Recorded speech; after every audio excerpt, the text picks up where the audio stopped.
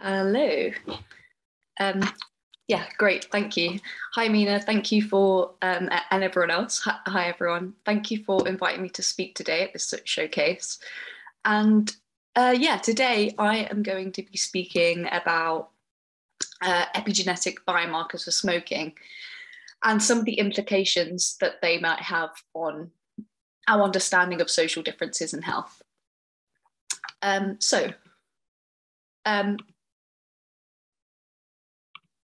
This was done as part of my PhD project with Mina and also Leo Shorwick, and I'm part of the SOCB CDT, just so you know. So throughout this talk, I'm going to be discussing two main aims, really. The first is how we construct DNA methylation-based biomarkers of smoking, and how the ones that I constructed might compare to existing methods. And then secondly, I'm going to be seeing how socio-demographic factors might influence how these biomarkers compare to self-reports. So, yeah, so I'm going to be, obviously, I've been using Understanding Society throughout the duration of this project. Understanding Society has this brilliant DNA methylation resource. The first taken from about 1,500 BHPS participants, meaning that we have about 15 years of smoking data for that group. And then there's another DNA methylation resource, which is approximately 2,500 participants, which were taken from the general population sample. So they're very nationally representative, I should say. And then obviously I've made mostly used Understanding Society throughout this, but just so I have an out of sample replication study, I've also used NCDS and data from them. So what did I do with this data?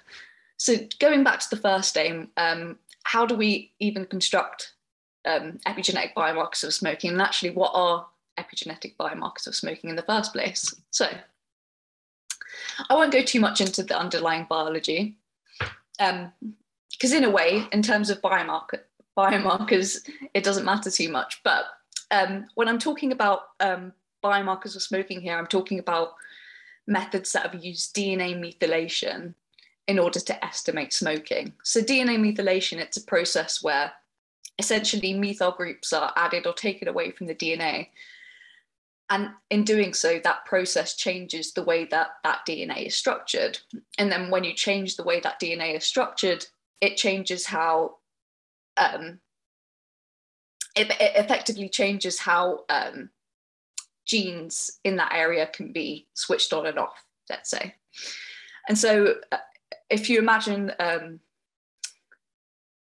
you have a cell, and on top of this hill, this is some photos by Waddington, just to display the epigenetic landscape that a cell goes through. So when the cell's at the top of the mountain and it's traveling down the hill through the life cycle of the cell, it differentiates and becomes specialized, and the cell then fills very specific roles. But one thing that's perhaps more interesting about DNA methylation is that it can respond to lots of things that we are exposed to in our environment. So for example, smoking, we now know heavily influences DNA methylation. And because it does that, we can use DNA methylation to estimate smoking. So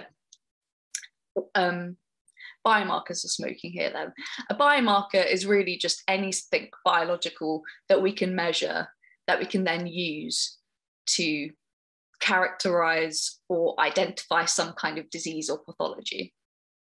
And so the good thing about using DNA methylation as a biomarker of smoking is that there are really strong differences that you can see. So for example, you can use just one CPG site, which is where DNA methylation often happens. And you can measure DNA methylation at that one site in the AHRR gene, for example. Now, the AHRR gene is involved in toxin cleanup and things like that. So if you look at the graph on my screen on the right, you can see here that in smokers, which are the red points, DNA methylation at AHRR is much, much lower, which is why we can use this to estimate smoking. Now, another benefit of using a DNA methylation-based biomarker of smoking is the fact that you can is the fact that a DNA methylation-based biomarker of smoking works pretty much just as good in any population that you look at. Whereas it's been proven previously that the accuracy of self-reports for smoking vary drastically depending on the population that you're looking at. So by using DNA methylation to measure smoking, we have a lot more consistency across different studies. So that's obviously massively beneficial. Now, I won't go too much into this slide, but effectively what we do to create these methylation-based biomarkers of smoking is if we either use an index, a smoking index, which gives a kind of measure of deviation in DNA methylation from a non-smoker reference. And then you have a methylation score. Now, a methylation score is quite similar to a polygenic score, except instead of using SNPs, you're using methylation measured at CPG sites. So what a methylation score does, which is most commonly used, is it weights DNA methylation at your smoking CPGs. And then you kind of take the sum of that and you use that score. So a higher methylation score equals more smoking. Okay. And then you could even take these methylation scores a little step further and actually use it to indicate nominal smoking data. So instead of just having a score where you're not sure which threshold specifies a smoker or not, you can instead have just a prediction of, do they currently smoke, do they not, for example. Okay. So I won't go too much into this slide, but I did a systematic comparison effectively of biomarkers of smoking. And they all work fairly well for distinguishing between non-smokers and active current smokers, some better than others. However, when you start trying to estimate X-smoking from DNA methylation, that's when you kind of run into issues. And overall, the best sort of biomarker was by McCartney et al. And I can share that reference with you if need be. And also, but yeah, generally, you can predict smoking very well from DNA methylation. So that's great to know. Okay. And this is just to reiterate the points that I've already discussed. So you can estimate smoking from DNA methylation, especially non-smoking and active smoking. Obviously, estimating X-smoking is a bit more difficult. Yeah, and McCartney was the best one. So going on to, so now we have these epigenetic biomarkers of smoking. What's of particular interest is how well these biomarkers work in different groups of people. So the second aim, perhaps maybe of more interest here, is to see what, if any, socio-demographic factors influence the agreement between self-reports of smoking and the biomarkers of smoking. And then I was also interested to see if controlling for smoking using DNA methylation rather than self-reports influences some kind of known social gradient in health, which I'll go on to. So, so as I alluded to earlier, it has been suggested that if you're measuring smoking just using self-reports, that people underreport smoking, because it's not seen particularly favorably these days. And so if you're asking people to self-report smoking, they'll underestimate it. And also how well self-reports reflect real smoking, again, differs between different populations. So the fact that we can use a biomarker of smoking is brilliant, because we now have an objective measure of smoking, and it might give us a much truer reflection of smoking in a particular population. So DNA methylation isn't the only way that you can biochemically assess smoking. There was another, there has been previous methods to do so, and that one is cotinine. So cotinine is cotinine is a metabolite of smoking, and it's been used before as a biomarker of smoking. The issue is cotinine has a half-life of a day. So if somebody doesn't smoke, let's say in the day or two leading up to them visiting the clinic and getting their cotinine measured, then you might inaccurately say that they're a non-smoker when actually they are a smoker. They just haven't smoked in the last day or so.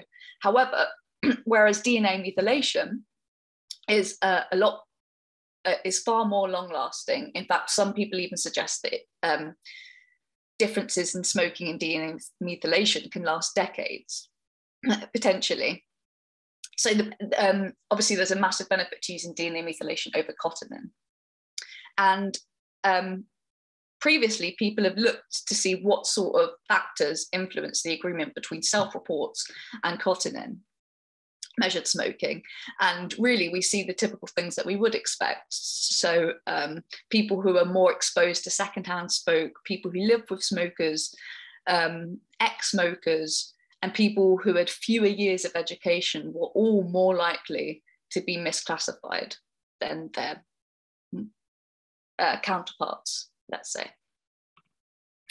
So then I wanted to see how did this look for DNA methylation, and how did the agreement between self-reports and DNA methylation measured smoking differ between a socioeconomic gradient.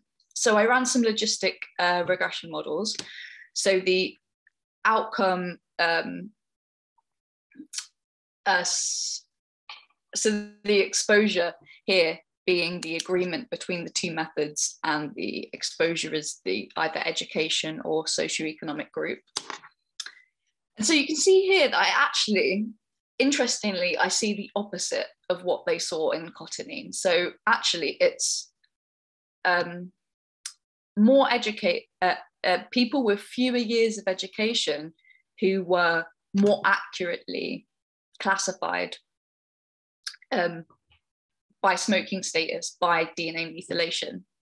So people with fewer education, people with fewer educational attainment, or people of like a lower socioeconomic group, or working in more routine occupations, I should say, were more likely to accurately report their smoking than their more affluent peers. And this maybe was initially surprising, because it's not what we saw for cotinine, but actually the papers that came out looking in cotinine came out 20 years ago, while we could still smoke inside, for example. So it is definitely a possibility that gradient, socioeconomic gradient, might have changed. And actually we do see that in smoking epidemiology, that there's been a sort of flip of the social groups who smoke and the ones who don't. So yes, more educated and more affluent people were more likely to misreport their smoking, let's say. And this is just reiterating that point again. And I should say here that socioeconomic factors made a much bigger difference in identifying smoking, so positive cases of smoking rather than non-smoking. If that makes sense, right?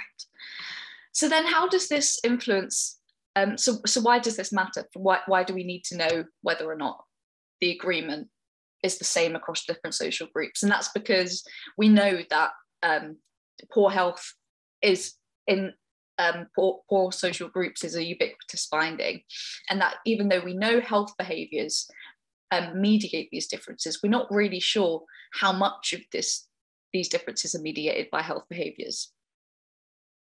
Okay, I'll just quickly finish up because I've run over time a little bit. Yes, so the benefit of using these objective measures of smoking through DNA methylation could help us explain how much of these social gradients in health are mediated by smoking and how much of it is just measurement error where we're not measuring smoking very well.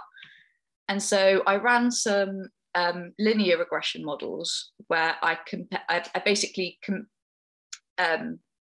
it's looking at the role of education or socioeconomic position on inflammation. And we can see here basically that the association of the different smoking measures changes with inflammation changes. So the methylation-based smoking measures tend to be more strongly associated with inflammation than self-reports. However, whether we control for smoking using self-reports or whether we control for smoking using DNA methylation didn't change our social gradient in inflammation. So that gives, in my opinion, more strength to social differences in health because it didn't change what other way we control for smoking. And again, that's just those points there, again, reiterating it. So yeah, that's me.